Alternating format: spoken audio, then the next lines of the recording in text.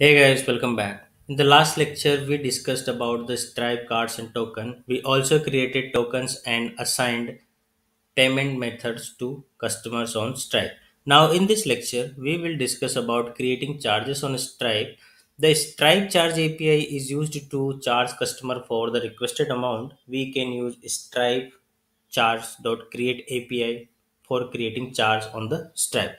Let's check out this on Stripe API reference. So here you can see that this API needs some arguments to create the charge for customer like amount, currency, source, description, and so on. Okay, here amount and currency are the required attribute arguments or attributes that you must pass while creating a charge, and other attributes like source, customers, description are the optional. Okay, and here a source can be anything. I mean, this source can be a token ID or a card ID. You just need to make sure that if you are using card ID as source, then you must pass the customer associated with that card. Okay, and we already discussed into the last lecture that a token can be used only once into Stripe. So if you are using token ID as source, then you cannot use this token for any other use. Okay, but in our application we are using Stripe tokens to create cards for customer. That's why we will create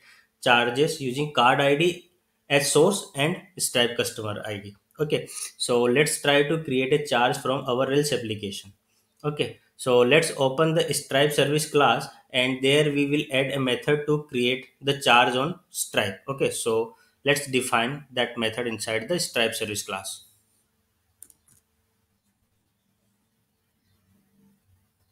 So here you can see that I am at the Stripe service class. Okay, and now I need to define the method here. Let's say def create Stripe Stripe charge, and we will accept some arguments here when we call this method. Okay, from anywhere when we create account. Okay, so what arguments we will require? So we will mention already here, so that first we need amount. So we will use amount to be passed,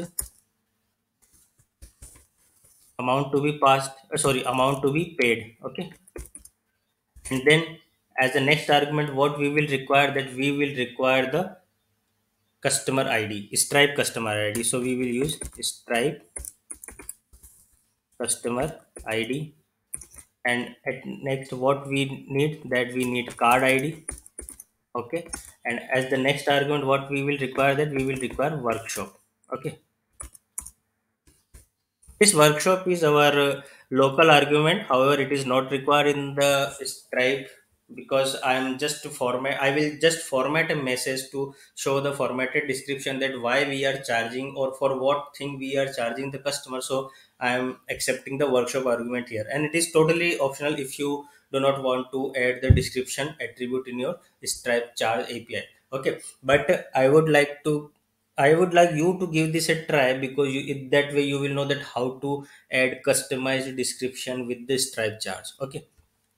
Now this is amount to be paid is the total number of seats that we want to book into registration fees for a workshop. For example, if a customer wants to book 10 seats and the per person cost or registration fees for the a particular workshop is 100 rupees, then he must pay 10 crores 100. So it would be 1000 rupees. Okay, so amount to be paid here is 1000, and Stripe customer ID is the already customer in our application which is created on the Stripe, and card ID will represent the payment method associated with that customer, and workshop is the our local workshop model object. Okay, now in this method we need to capture the we need to call the Stripe create charge API. Okay, so let's copy this Stripe charge create.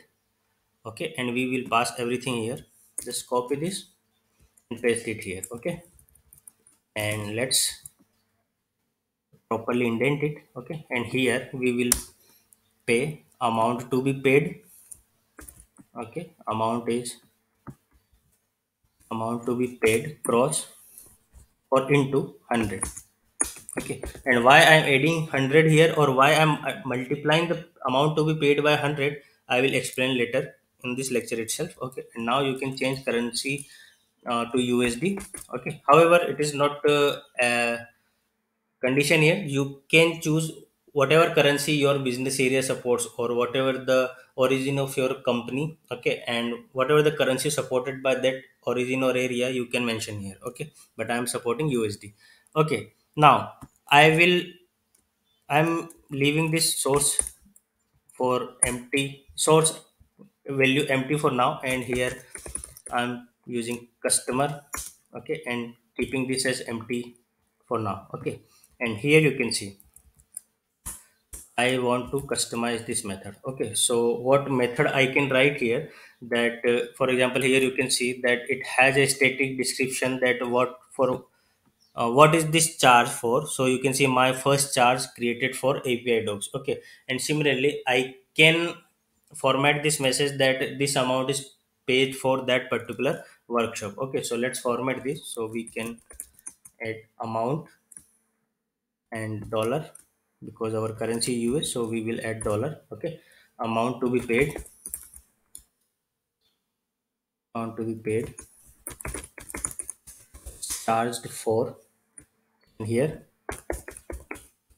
workshop dot name. Okay, now you can remove the last, and here the source ID will be the card ID. Okay, and customer ID will be the customer associated with that card. Okay, so to get this card ID and source ID, what we need to do, that we need to get it from our Stripe customer dashboard. So you can come to the Stripe customer list. Okay, let me come to the list first, and I will show you that how you can get this card ID and customer ID. Okay, so go to any customer. Okay, here you can see that we created this customer in last lecture, Tarak Sharma. So you can go to the detail page of this customer. Okay, and from here you can get this. Okay, this is the customer ID. Okay, so we need it. So what we can mention here, that Stripe customer ID. Okay, and this will be this Stripe customer ID argument. Okay, we are accepting it. Okay, and as the source you can add card ID. Okay, and this is the card ID that we are getting as an argument here. Okay, now let's save this and open the Rails console.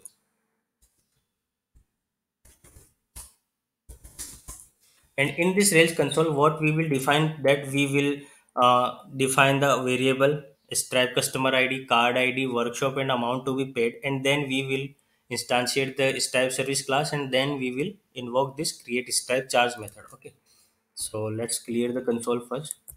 Okay, now let's define Stripe customer ID equal to the ID we copied from the Stripe. Okay, so you can paste it here, and now let's say card ID, it will be this. You can get this card ID from the payment method of the customer. Okay, so you can copy this is the card ID. Just copy this and paste it in the terminal. Paste it here. Now you can see that we have card ID as well. Now as the next argument, you can see what we need, that workshop. We need workshop here, so we can instantiate workshop like workshop equal to workshop dot first. Okay, and so we have workshop here as well. And now what we need this amount to be paid. So for example, we right now we can take a static amount, let's say 2000 rupees. Sorry, 2000, not rupees. We will be paying in USD. So amount to be paid is 2000. Okay, now we are all done. We created this Stripe create Stripe charge method, and now what we need to do, we need to instantiate this Stripe service class. So let's do that. Stripe service equal to Stripe service dot new. Okay, let's instantiate this, and now we need to invoke this method Stripe service dot, just copy this method here, create Stripe charge, and we have all these arguments defined inside the console, so we can directly call this method. Okay, so let's run this. But before calling this method, let's store this charge inside a variable. So you can create, say, charge equal to Stripe service dot create stripe charge. Okay, so submit this request now. You can see that a charge has been created. So now if you want to see this charge object, you can display it. So you can see that this is the information we get inside the charge. So this is the id of the charge. You can see what amount we have and amount captured. You can see that the amount was multiplied by 100. Okay, now I want to tell you that why I multiplied 100, because stripe accepts the payment in cents. Okay, so if you only pass 2000, then it will only accept 20. Okay, it will not accept the 2000. So to pay actual amount, you need to multiply your amount to be paid by 100. Okay, so here you can see this is the data, and you can see the description is always there.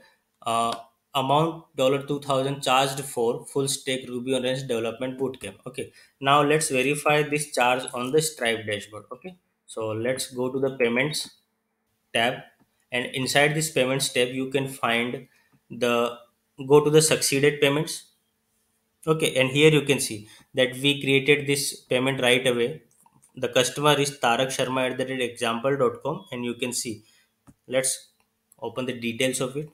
Okay, so you can see that what amount we paid, $2000, currency USD, and succeeded. Here you can see that details of customer is Tarak Sharma, and payment method is Mastercard 444 at the last. And here are the payment details. This is the description that we just formatted, and this is the amount. Sorry, this is the amount that we created, and this is the statement descriptor and all that. Okay, and you can see this is the detail of payments as well, card ID. Okay, and the last four digits of card expiry date, card type. Okay, so that's it. Okay, so what we done in this lecture, so we created method for creating stripe charges for customer. Okay, for now we just provide static data like amount was static, and workshop was static. Okay, and the stripe customer id and card id we already created. Okay, now in the next lecture what we will do, that we will allow users to submit the booking form that we created here. Okay, so you can see here that we have this booking form created. So in the next lecture we will allow customers to book the workshop tickets using this form. Okay, so when they submit, first we will save the customer into the database, our local database, and then we will create the customer on Stripe, and then we will create the card for them, and then we will implement the charge API from them as well. And we are going to use this Stripe service class. Okay, because we have all the basic things that is required to fulfill the flow, or that is required to implement the complete payment flow for the customer. Okay, so we can use all these methods like find or create customer, create card token, create Stripe customer card, and then create Stripe charge. Okay, so but by the way, let's give this Stripe charge API a try at your end first. Okay, so thanks for watching this, and let's meet into the next lecture. Till then, tata, goodbye, take care, stay safe.